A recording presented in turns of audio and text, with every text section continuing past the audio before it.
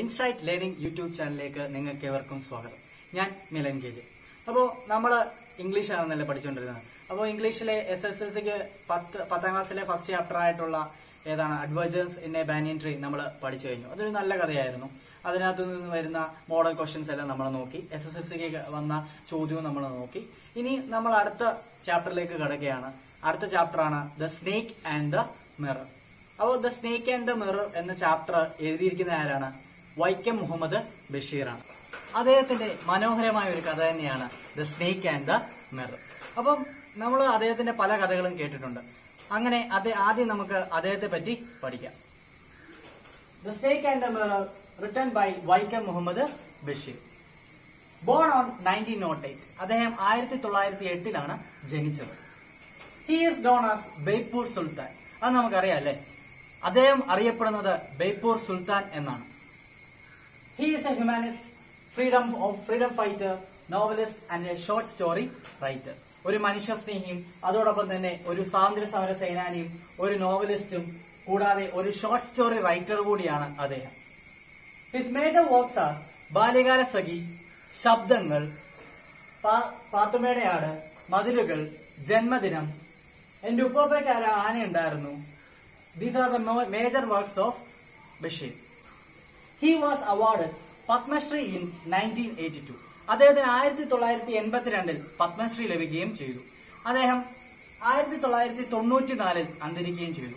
അപ്പോൾ ഇത്രയും കാര്യങ്ങളാണ് വൈക്കം മുഹമ്മദ് ബഷീറിനെ പറ്റി നമുക്ക് ആ പാഠഭാഗത്ത് പഠിക്കാനുള്ളത്.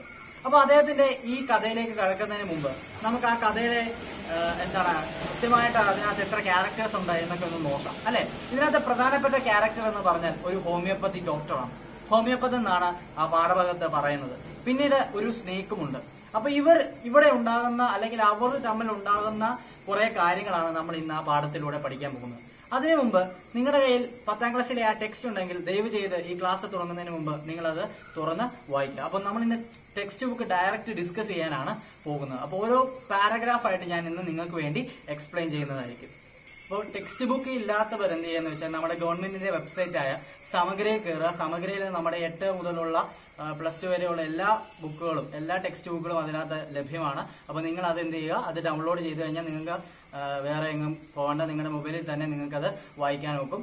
അതിന്റെ കൂട്ടത്തിൽ തന്നെ നിങ്ങൾക്കത് വായിക്കാനും പഠിക്കാനും എല്ലാം വളരെ എളുപ്പമായിരിക്കും. പഴയ ടെക്സ്റ്റ് ബുക്കിൽ ഇല്ലാത്തവർ അങ്ങനെ ചെയ്യുക. അപ്പൊ നമുക്ക് പാഠഭാഗത്തിലേക്ക് കിടക്കാം. The snake and the mirror. അപ്പൊ എന്താണത്? ഒരു പാമ്പും ഒരു കണ്ണാടി. അപ്പൊ അദ്ദേഹത്തിന്റെ ആ ടൈറ്റിലിൽ തന്നെ നമുക്ക് ഒരു പ്രത്യേകതയുണ്ട് അല്ലെ. അപ്പൊ ബഷീറിന്റെ പല കഥകൾ എടുത്തു നോക്കിയാലും അതിലെപ്പോഴും ഹാസ്യം മുന്നിട്ട് തന്നെ നിൽക്കും. അപ്പോൾ അങ്ങനെയുള്ള ഒരു കഥ തന്നെയാണ് the snake and the mirror. അപ്പൊ ഈ കഥയിലെ ഏറ്റവും പ്രധാനപ്പെട്ട ഒരു ക്യാരക്ടറാണ് ഹോമിയോപ്പതി ഡോക്ടർ. അപ്പോൾ ആ ഹോമിയോപ്പതി ഡോക്ടറുമായിട്ട് ബന്ധപ്പെട്ട് നിൽക്കുന്ന കുറെ കാര്യങ്ങളാണ് നമ്മൾ ഇന്ന് പഠിക്കുന്നത്. അപ്പൊ ഫസ്റ്റ് പാരഗ്രാഫ് നോക്കി. Has A snake ever coiled itself round any part of your body A full blooded cobra. അപ്പൊ എന്താണ് പറഞ്ഞിരിക്കുന്നത്? നിങ്ങളുടെ ദേഹത്ത് എപ്പോഴെങ്കിലും ഒരു പാമ്പ് ചുറ്റി കയറിയിട്ടുണ്ടോ? ഒരു ഫുൾ ബ്ലഡഡ് കോബ്ര, ഒരു ഫുൾ നീളത്തിലുള്ള ഒരു വലിയ പാമ്പ് നിങ്ങളുടെ ദേഹത്ത് ചുറ്റിയിട്ടുണ്ടോ എന്ന് ചോദിക്കുന്നു. All of us fell silent. എല്ലാവരും എന്തായി? നിശബ്ദരായി. The question came from the homeopath. അപ്പൊ എന്താണ്? ഹോമിയോപ്പാത്തിന്റെ കയ്യിൽ നിന്നാണ് ആ ചോദ്യം വന്നത്. ഹോമിയോപ്പതി ഡോക്ടറാണ് കേട്ടോ. അപ്പൊ ഡോക്ടറാണ് ഈ ചോദ്യം ചോദിക്കുന്നത്. The topic came up when we were discussing snakes. അപ്പം ഈ ടോപ്പിക് എപ്പോഴാണ് മുന്നേ വന്നത്? ഞങ്ങൾ എല്ലാവരും കൂടെ ഇരുന്ന് എന്തിനെ പറ്റി ഡിസ്കസ് ചെയ്യായിരുന്നു? ആ പാമ്പുകളെ പറ്റി ഡിസ്കസ് ചെയ്യായിരുന്നു. അപ്പൊ പാമ്പുകളെ പറ്റി ഡിസ്കസ് ചെയ്യാൻ നേരത്ത് ഹോമിയോപ്പതി ഡോക്ടർ ഇവരോട് ചോദിക്കുന്ന ഒരു ചോദ്യമാണ് ഇത്. We listened attentively as the doctor continued with the tale. അപ്പൊ ബാക്കിയുള്ളവരെല്ലാരും വളരെ ശ്രദ്ധയോടെ ഇരുന്നു. എന്താണ് ബാക്കി കഥ അദ്ദേഹം പറയാൻ പോവുകയാണ്. അപ്പം ഇതൊരു കഥയാണ്. ഹോമിയോപ്പതി ഡോക്ടർ അവരോട് ഡിസ്കസ് ചെയ്യാൻ, സ്നേക്സിനെ പറ്റി ഡിസ്കസ് ചെയ്യാൻ നേരത്ത് അവരോട് പറയുന്ന കഥ. അപ്പൊ രണ്ടാമത്തെ പാരഗ്രാഫ് നോക്കി. It was A hot summer night about 10 o'clock. അപ്പം ഒരു സമ്മർ സീസണിലെ ഒരു രാത്രി സമയമായിട്ടുള്ള 10 മണിക്കാണ് ഇത് നടക്കുന്നത്. I had meal at the restaurant and returned to my room. അപ്പം ഒരു റെസ്റ്റോറന്റിൽ നിന്ന് അദ്ദേഹം എന്ത് ചെയ്തു? തന്റെ മീൽ കഴിച്ചതിന് ശേഷം, തന്റെ ഡിന്നർ കഴിച്ചതിന് ശേഷം തിരിച്ച് റൂമിലേക്ക് പോയി. I heard a noise from above as I opened the door. അപ്പൊ എന്താണ്? അദ്ദേഹത്തിന്റെ ഡോർ ഇങ്ങനെ ഓപ്പൺ ചെയ്തു. ഓപ്പൺ ചെയ്യുകയും പെട്ടെന്ന് മുകളിൽ നിന്ന് ഒരു സൗണ്ട് കേൾക്കുന്നു. അല്ലെ. അത് കഴിഞ്ഞ് എന്താണ് നോക്കേ, the sound was A familiar one. എന്താണ് ആ സൗണ്ട് പലപ്പോഴായിട്ട് അദ്ദേഹം കേട്ടിട്ടുണ്ട്. അപ്പൊ ആ ഡോറ് തുറക്കുകയും മുകളിൽ നിന്ന് എന്ത് ചെയ്തു, ഒരു സൗണ്ട് കേട്ടു. അത് പലപ്പോഴായി അദ്ദേഹം കേട്ടിട്ടുള്ളതാണ്. I took out, one could say that rats and I shared the room. എന്നാണ് ഒരാൾക്ക് പറയാം, എലികളും ഞാനും തമ്മിൽ ആ റൂം ഷെയർ ചെയ്യുവാണ്. എന്തുകൊണ്ടായിരിക്കും അങ്ങനെ പറഞ്ഞത്?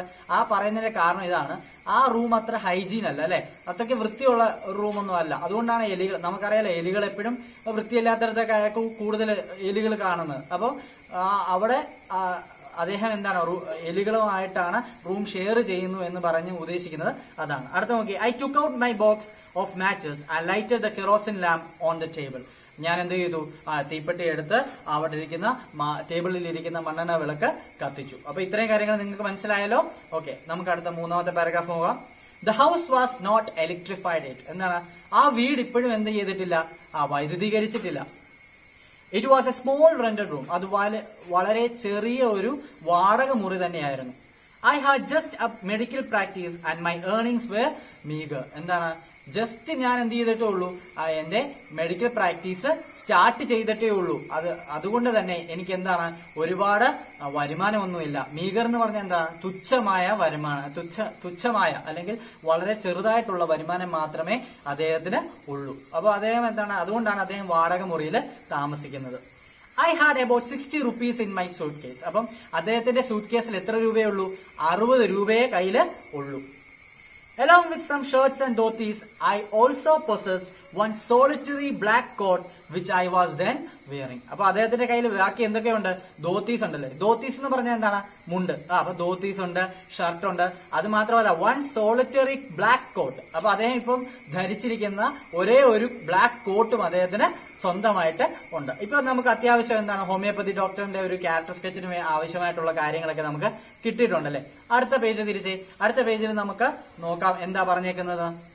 I took of my black coat, white shirt and not so white west and hung dum up. അപ്പൊ എന്താണ് അദ്ദേഹം ധരിച്ചിരിക്കുന്നത്, അപ്പം ജോലി കഴിഞ്ഞ് അല്ലെങ്കിൽ അദ്ദേഹം ഭക്ഷണമൊക്കെ കഴിഞ്ഞതിന് ശേഷം റൂമിലേക്ക് കയറിയിട്ട് എന്താണ് അദ്ദേഹത്തിന് ധരിച്ചിരിക്കുന്ന വസ്ത്രം എന്താണ്, ഊരിയാണ്. ഫസ്റ്റ് എന്താണ് ബ്ലാക്ക് കോട്ട് ഊരി, അതിനുശേഷം ഒരു വൈറ്റ് ഷർട്ട് ഉണ്ട്, ആ വൈറ്റ് ഷർട്ട് ഊരി. അത് മാത്രമല്ല, അതിനകത്തൊരു വെസ്റ്റ് ഉണ്ട് അല്ലെ, അത്രയ്ക്ക് വെളുത്തതല്ലാത്ത ഒരു ഇന്നർവെയർ ആണ്, നമ്മൾ ബനിയൻ എന്ന് പറയും അല്ലെ.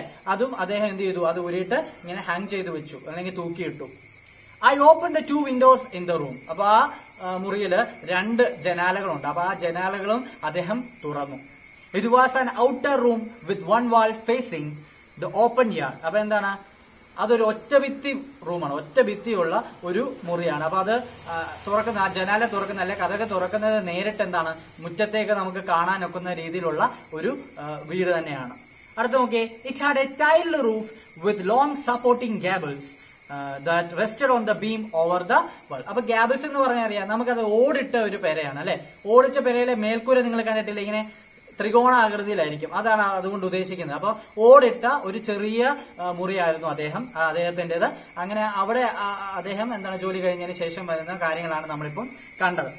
there was no ceiling. എന്താണ്, ആ മേൽക്കൂരയ്ക്ക് എന്താണ്, സീലിംഗ് ഒന്നും തന്നെ ഇല്ല. there was a regular traffic of rats to and fro from the beam. അപ്പൊ എന്താണ്, അവിടെ ഒരു ബീം ഉണ്ട്. ആ ബീമിൽ നിന്നോ അങ്ങോട്ടും ഇങ്ങോട്ടും എപ്പോഴും എന്താ ഉണ്ട്, റെഗുലർ ട്രാഫിക് ഓഫ് റാറ്റ് എന്ന് വെച്ചാൽ എന്താണ്, അങ്ങോട്ടും ഇങ്ങോട്ടും എപ്പോഴും ഇങ്ങനെ എലികളെ പാസ് ചെയ്തുകൊണ്ടേ ഇരിക്കും. അതുകൊണ്ടാണ് ഇടയ്ക്ക് ഈ റൂം തുറന്ന കഥക് തുറന്നപ്പോഴേ അദ്ദേഹം പറയുന്നത് എന്ത്, സൗണ്ട് കേൾക്കുന്നുണ്ട്. അപ്പൊ മേളിൽ എന്തോ ഉണ്ട്, എലികളുണ്ട്. I made my bed and pulled it close to the wall. അപ്പൊ എന്താണ്, അദ്ദേഹം കട്ടിലേക്ക് ഒന്ന് ശരിയാക്കി ബെഡൊക്കെ വിരിച്ചു. അതിനുശേഷം അത് ഭിത്തിയിലോട്ട് ഇങ്ങനെ ചേർത്ത് വെച്ചു. I got up and went out to the veranda for a little air, but the wind god seemed to have taken time off. അപ്പൊ അദ്ദേഹം എന്താണ്, അദ്ദേഹത്തിന് കിടന്നിട്ട് ഉറക്കമൊന്നും വരുന്നില്ല. അദ്ദേഹം എന്ത് ചെയ്തു, കട്ടിലേന്ന് നിന്ന് ചിറകെ എണ്ണിട്ടിട്ട് നേരെ വരാന്തയിലേക്ക് പോയി. വരാന്തയിൽ പോയിട്ട് എന്താണ്, ആ കാറ്റൊക്കെ കൊണ്ട് ഇങ്ങനെ നിൽക്കാന്നൊക്കെ വിചാരിച്ചാണ് വരാന്തയിൽ പോകുന്നത്. അന്നേരം എന്താണ്, വരുണദേവൻ, നമ്മുടെ കാറ്റിന്റെ ദേവൻ എന്താണ്, കടാക്ഷിച്ചിട്ടില്ല. അവിടെ കാറ്റൊന്നും തന്നെ ഇല്ല. അടുത്ത പാരഗ്രാഫ് നോക്കി. I went back into the room and sat down on the chair. അപ്പം തിരിച്ച് അദ്ദേഹം ആ റൂമിലേക്ക് കയറിയിട്ട് ചെയറിലൊക്കെ ഒരു ചെയർ ഉണ്ട്, ആ ചെയർ വലിച്ചിട്ടിട്ട് അവിടെ ഇരുന്നു.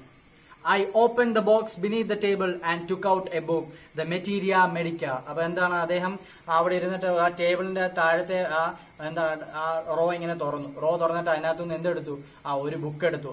എന്താ ബുക്കാണ്, ബുക്കിന്റെ പേരെന്താണ്, The Materia Medica. I opened it at the table on which stood the lamp and a large mirror A small comb Leh down beside the mirror. അപ്പൊ ആ ടേബിളിൽ എന്തൊക്കെ ഉണ്ടെന്നാണ് പറയുന്നത്. അപ്പൊ നമ്മൾ പറഞ്ഞല്ലോ അദ്ദേഹം ഒരു ചെയറിൽ ഇരിക്കുകയാണ്, ചെയറിന്റെ തൊട്ട് മുന്നിൽ ഒരു ടേബിൾ ഉണ്ട്. ആ ടേബിൾ എന്തൊക്കെയുണ്ട്? ഒരു വലിയ കണ്ണാടി, ആ കണ്ണാടിക്ക് തൊട്ടടുത്തായിട്ട് ഒരു ചീപ്പ്, പിന്നെ ഒരു ലാമ്പ്, ഇത്രയും കാര്യങ്ങളാണ് ആ ടേബിളിൽ ഉള്ളത്. 6ാമത്തെ പാരഗ്രാഫ് നോക്കി. One feels tempted to look in to A mirror when it is near. എന്താണ്? നമ്മുടെ തൊട്ടടുത്തൊരു കണ്ണാടി ഉണ്ട്, എപ്പോഴും നമുക്ക് അതിലൊന്ന് നോക്കാൻ തോന്നും അല്ലെ. നമ്മൾ ആണെങ്കിൽ പോലും നമ്മുടെ അടുത്തൊരു കണ്ണാടി കൊണ്ട് വെക്കുകയാണെങ്കിൽ നമ്മൾ കൂടെ കണ്ണാടി പോയി നോക്കും. എന്താണ് നമ്മുടെ മുടിയൊക്കെ ശരിയാണോ, അതോ നമ്മുടെ മുഖത്ത് എന്തെങ്കിലും ഉണ്ടോ, ഇങ്ങനെയൊക്കെ ഇടയ്ക്ക് നമ്മൾ കണ്ണാടിയിൽ ഇടയ്ക്ക് നമ്മൾ പോയി നോക്കാറുണ്ട്. I took A look. അപ്പൊ അതുപോലെ അദ്ദേഹം ഇങ്ങനെ ഒന്ന് നോക്കി. In those days I was A great admirer of beauty and I believed in making myself look handsome. അപ്പൊ ആ സമയത്ത് അദ്ദേഹം വളരെയധികം സൗന്ദര്യത്തിന്റെ ഒരു ആരാധകനായിരുന്നു. അപ്പൊ കൂടെ അദ്ദേഹം എന്ത് ചെയ്യും, ആ മുഖമൊക്കെ ഒന്ന് കണ്ണാടിയിൽ നോക്കും. I was unmarried and was A doctor. അത് മാത്രമല്ല, അദ്ദേഹം വിവാഹം കഴിച്ചിട്ടുമില്ല, കൂടാതെ ഒരു ഡോക്ടർ കൂടി ആണ്. I felt I had to make my presence fell. I picked up the com and Rann it through my hair and adjusted the party. അപ്പൊ എന്ത് ചെയ്തു, അതേ ആ കണ്ണാടിയിലോട്ട് നോക്കിയിട്ട് ചീപ്പെടുത്ത് ഇങ്ങനെ മുടിയൊക്കെ ഒന്ന് ചീകി ഒതുക്കിയൊക്കെ വെച്ചു. Again I heard that sound from above. അപ്പോഴെന്താണ്, വീണ്ടും ആ സൗണ്ട് മുകളിൽ നിന്ന് കേട്ടു. അടുത്ത നോക്കി. I took A close look at my face in the mirror. ഞാൻ കുറച്ചുകൂടെ എന്ത് ചെയ്തു, അദ്ദേഹം എന്തോ ചെയ്തു, കുറച്ചുകൂടെ ആ കണ്ണാടിയുടെ അടുത്തേക്ക് നോക്കിയിട്ട് ഇങ്ങനെ മുഖമൊക്കെ ഇങ്ങനെ ഒന്ന് നോക്കി. I made an important decision. എന്നിട്ട് ആ കണ്ണാടി നോക്കിയിട്ട് ഒരു പ്രധാനപ്പെട്ട ഡിസിഷൻ അങ്ങോട്ട് എടുത്തു. എന്താണ്, ഒരു തീരുമാനം അങ്ങോട്ട് എടുത്തു. I would shave daily and grow A thin moustache to look more handsome. എന്താണ്, എല്ലാ ദിവസവും ഞാൻ എന്ത് ചെയ്യും, ഷേവ് ചെയ്യും.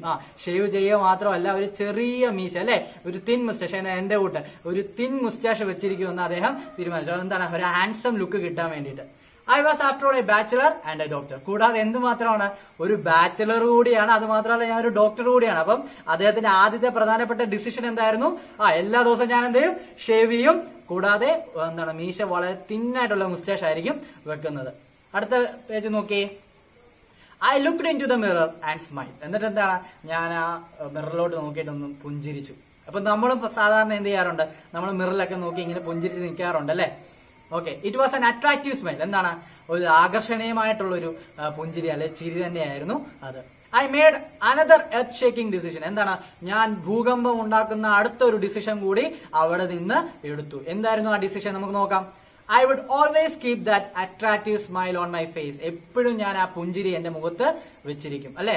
അപ്പൊ നമ്മൾ മറ്റുള്ളവരെ കാണുമ്പോൾ ഒന്ന് ചിരിക്കുക എന്നുള്ളത് പറയത്തില്ല. അതുപോലെ തന്നെ അദ്ദേഹം ഇനി എന്ത് ചെയ്യും, എല്ലാ പ്രാവശ്യവും എന്താണ് ആ പുഞ്ചിരി അദ്ദേഹത്തിന്റെ മുഖത്ത് കാണും എന്നുള്ളൊരു ഡിസിഷനാണ് ഇപ്പോ എടുത്തിരിക്കുന്നത്.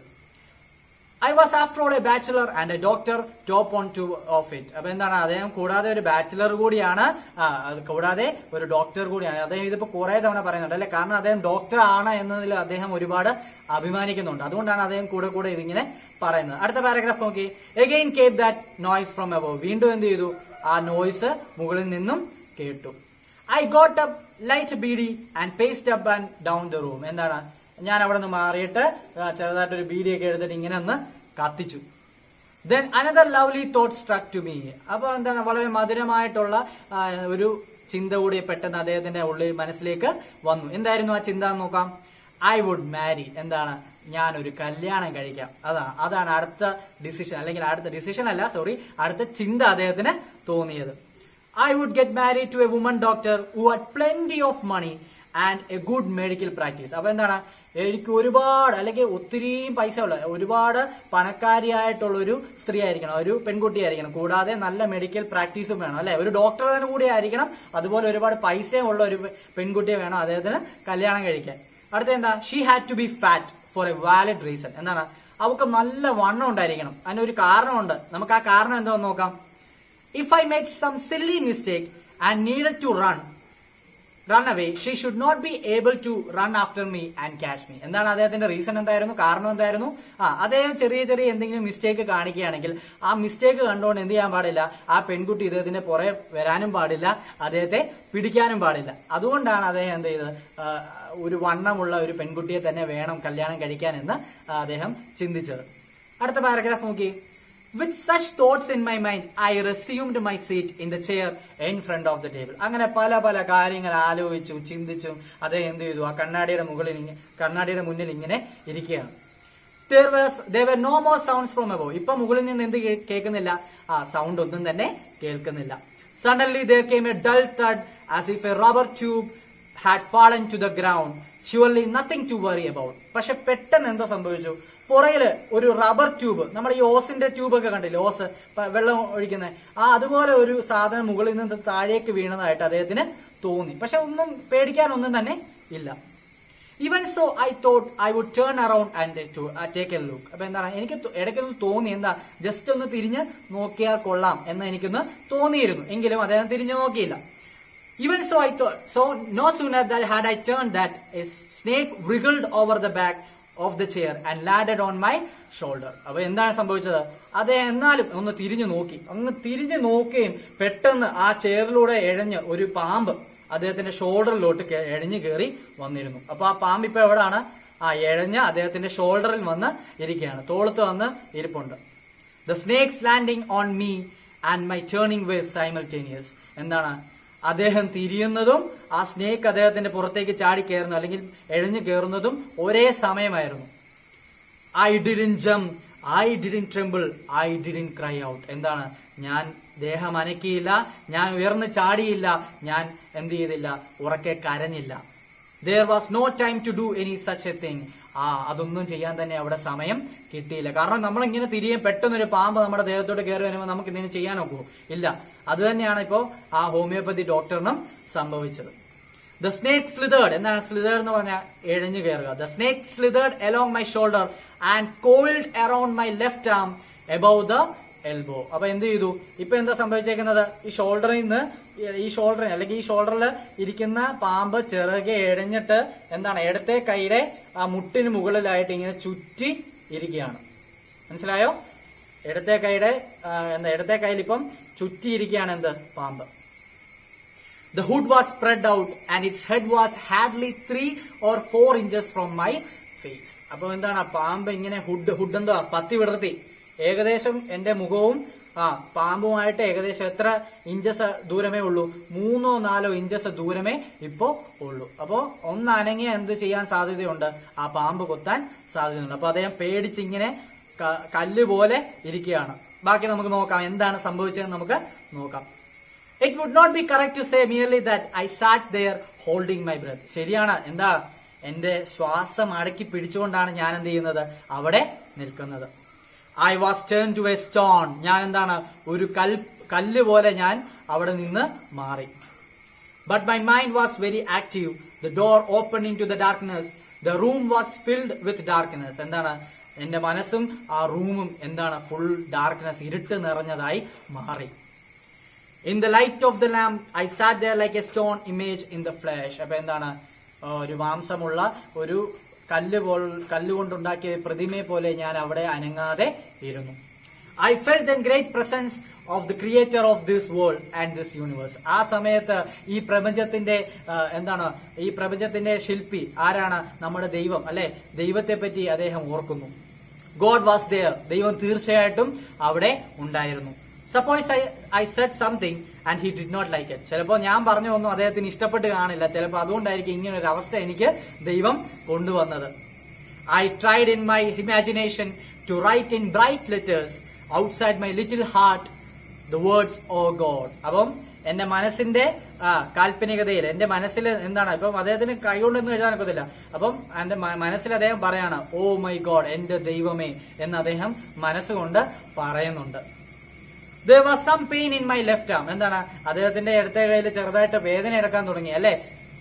It was as if a thick leaden rod, a rod made of molten fire. അപ്പൊ എന്താണ്, ഇരുമ്പ് കൊണ്ടുണ്ടാക്കിയ കൈ ഒന്നും അല്ലല്ലോ, സാധാരണ കൈയല്ലേ, മാംസവും ഇജ്ജയും നിറഞ്ഞിരിക്കുന്ന ഒരു കൈ തന്നെയാണ്. അപ്പൊ അദ്ദേഹത്തിന് എന്താണ്, കൈയെല്ലാം വേദനിക്കാൻ തുടങ്ങി. കുറെ നേരമായിട്ട് കൈ അനക്കാതെ ഇങ്ങനെ വെച്ചേക്കുക. അപ്പൊ ആ പാമ്പ് അവിടെ ഇരിക്കുന്നതുകൊണ്ട് അദ്ദേഹത്തിന് കേട്ടോ അനങ്ങാനും വയ്യ. അങ്ങനത്തെ ഒരു അവസ്ഥയിലാണ് ഇപ്പോ അദ്ദേഹം. The arm was beginning to be drained of all strength. അപ്പൊ എന്താണ്, തന്റെ ശക്തി മൊത്തം അവിടെ ചോന്നു പോകാൻ തുടങ്ങിയിരിക്കുന്നു. അപ്പൊ ഇനിയൊക്കെ അദ്ദേഹത്തിന്റെ കൈ അനക്കേണ്ടി വരും. What could I do? എനിക്കിനി എന്താണ് ചെയ്യാൻ കഴിയുക? അതെ, അദ്ദേഹത്തിന് ഇനി എന്ത് ചെയ്യാൻ കഴിയും? കാരണം ഇപ്പോൾ ആ പാമ്പ് എവിടെയാണ് ഇരിക്കുന്നത്? അദ്ദേഹത്തിന്റെ കൈകളിലാണ് ഇരിക്കുന്നത്. അപ്പോൾ അദ്ദേഹവും ആ പാമ്പും തമ്മിൽ മിനിമം ഒരു 3-4 ഇഞ്ചസ് ദൂരമേ ഉള്ളൂ. എന്തും സംഭവിക്കാം അല്ലെ? അപ്പോൾ ആ പാമ്പ് ഏത് സമയത്തും അദ്ദേഹത്തിനെ കൊത്താം. ആ സസ്പെൻസിൽ തന്നെ ഇരിക്കട്ടെ. അത് അടുത്ത ക്ലാസ്സിൽ നമുക്കിനി ബാക്കി നോക്കാം. അടുത്ത ക്ലാസ്സിൽ നമുക്ക് അതിന്റെ കൂടെ ആ ചാപ്റ്ററിൽ നിന്ന് വരാൻ സാധ്യതയുള്ള മോഡൽ ക്വസ്റ്റ്യൻസും ആൻസേഴ്സും എല്ലാം തന്നെ നോക്കാം. കൂടാതെ ഇന്നത്തെ വീഡിയോ നിങ്ങൾക്ക് എല്ലാവർക്കും ഇഷ്ടപ്പെട്ടു എന്ന് കരുതുന്നു. അങ്ങനെ ഇഷ്ടപ്പെട്ടുവെങ്കിൽ നിങ്ങൾ തീർച്ചയായിട്ടും ഇന്നത്തെ വീഡിയോ ലൈക്ക് ചെയ്യുക.